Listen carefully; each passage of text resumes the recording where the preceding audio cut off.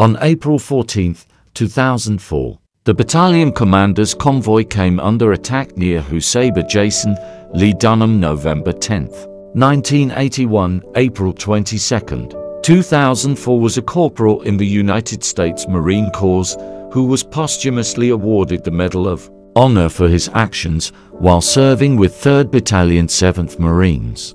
During the Iraq War, died April 22, 2000 aged 20 to Bethesda, Maryland, United States. Iraq, and 4th Platoon was dispatched on patrol to investigate. Dunham and his squad intercepted a number of cars spotted near the scene of the attack, which the patrol detained to search for weapons. When the squad approached a white Toyota Land Cruiser and discovered AK-47s, the driver exited and attacked the Marines in an attempt to flee.